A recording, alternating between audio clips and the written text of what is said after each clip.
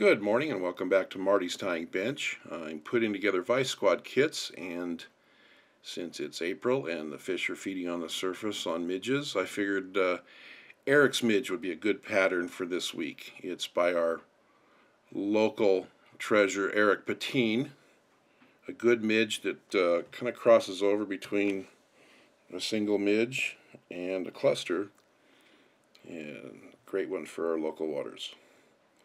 This is a size 18, any 18 dry fly hook. This happens to be a Dai Riki 320. I'm using gray thread.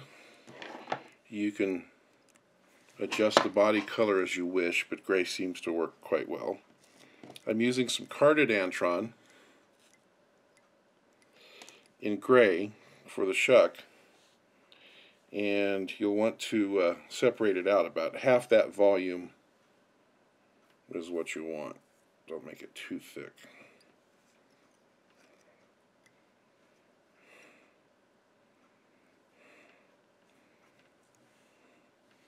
There we go. For the wing case, I'm using 1mm foam. I've trimmed this off of a sheet.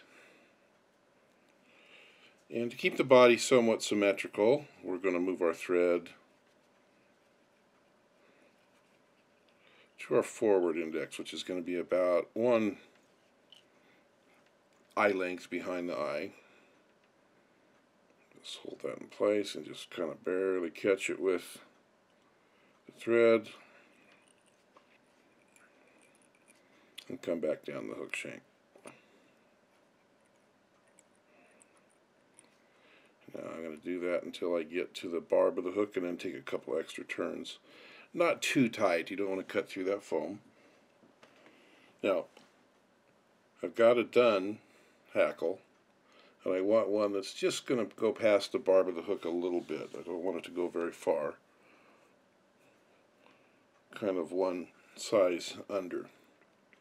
This hook's a size 18. You'll tie this in 16s down to 20s.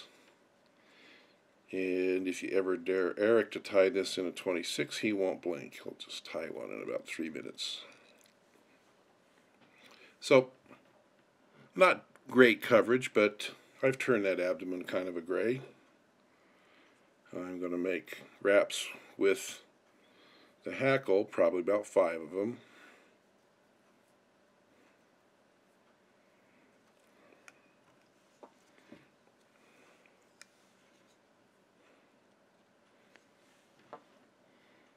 Not too bad. I'm going to take my scissors and just kind of part it on the top so that when I pull over the foam, stretching it just a little bit, but not too much. Again, my wraps of thread here aren't very tight. I can get some tight anchor wraps right there. And I didn't make very many of them because I'm going to put a hotspot in there with some yarn. Let's cut that foam down to just a little bit past the eye of the hook. Pick the color that you can see. This is kind of a cerise, kind of a very bright pink. And again, when it comes off of the card, it's going to be too thick, so you're going to want to divide that and use about half the volume. Now I'm going to twist this so I can tame it a little bit and set that right in there where I tied off. Now those turns are a little firmer because I've got some cushion here with the yarn. Get it out of the way, a couple more tight wraps, and I'm ready to whip finish.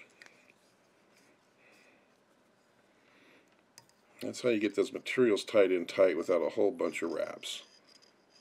Rely more on these security wraps.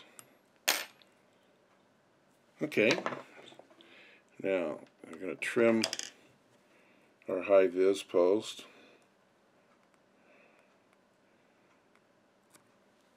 Somewhere around the vicinity of the length of the wing case, and then we'll do the same with the shuck.